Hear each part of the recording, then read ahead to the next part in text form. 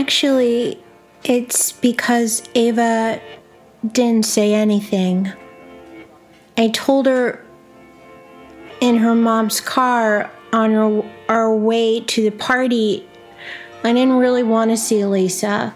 That whenever I'm around her, she's really mean to me. And Ava said that I was being too sensitive, and I thought maybe she was right.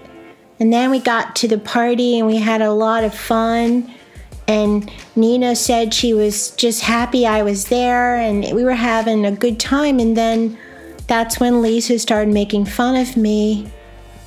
And I wouldn't say Ava, took her side, but she didn't take mine. And that's when I started thinking that maybe Lisa was right and that I was ugly.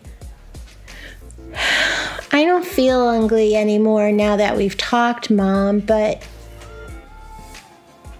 I'm really sad and I think I'm kind of angry with Ava.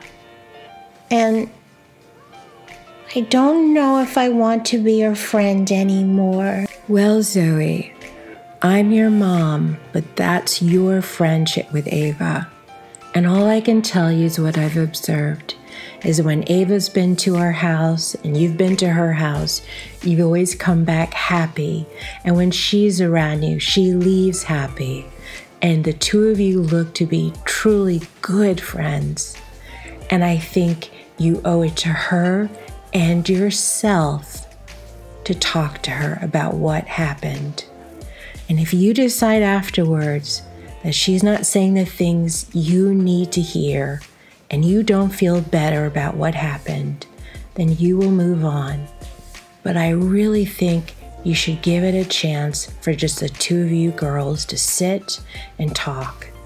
There is a chance that she's at home right now feeling just as badly as you are.